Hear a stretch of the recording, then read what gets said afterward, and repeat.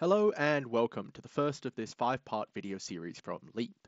In these short videos, we'll be looking at the scripting capabilities of Ansys Discovery, how to learn and use the scripting tools available, as well as some common use cases where scripting can dramatically optimize traditionally manual workflows. We'll start with two quick examples of what scripting in Discovery is capable of.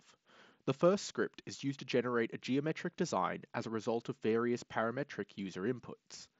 As these inputs change, the design is adjusted accordingly and automatically.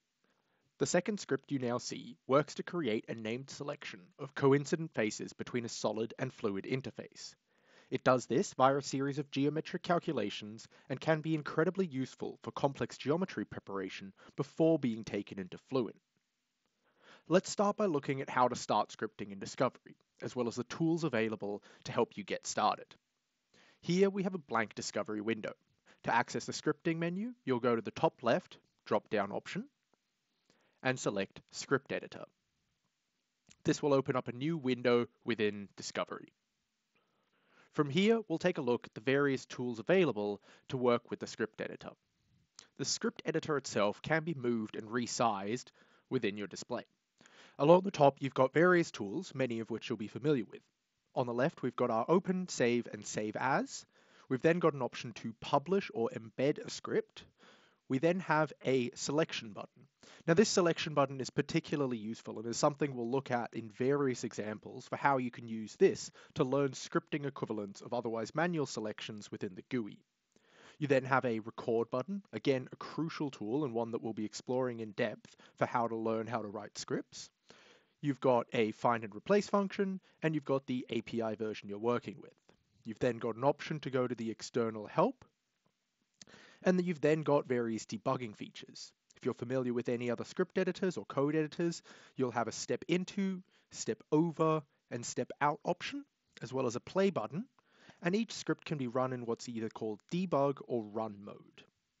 You'll also have a console along the bottom where you can find various commands and execute them on the spot, and you can have both multiple consoles and multiple script windows open at once.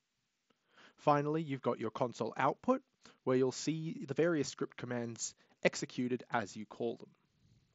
Discovery scripting is based off the Python coding language and has a very similar syntax and operation to any Python you might be familiar with. For more information on functions, parameters, and scripting within Discovery, you do have access to the API documentation. This can be found in your installation location for your Ansys software, then in your Discovery folder, and then in Discovery API version 21. Note that Ansys 2022 R2, which is what we're working with here, works by default with API v21, where API v22 is currently in beta. Within that folder, API v21, you'll find your API class library. And this contains all the information you might be familiar with if you've looked at an API before. So all of the functions, all of the members, all of the parameters, you can find all that information and navigate your way through the various methods available here. Now, whilst all of this may look quite daunting if you haven't done any scripting in Ansys software before, the features we're going to show you in the following videos, most notably the record function, are a really intuitive and easy to understand way to get into scripting and figure out what the equivalent scripting commands are for a series of instructions you would normally perform by hand in the GUI. The following 4 videos of this series will look at various scripting concepts within Discovery. We'll be showing you live coding examples as well as some potential use cases for the concepts we cover. Video 2 will look at creating basic geometry with the record button. This is a particularly useful tool for starting out in scripting in Discovery.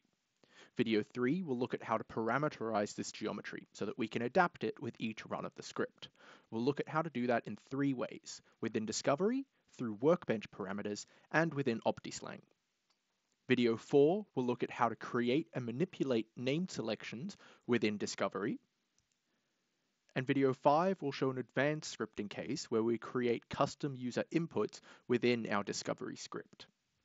That's it for this video, and we look forward to seeing you in video 2, where we'll be creating our first code with a live scripting example.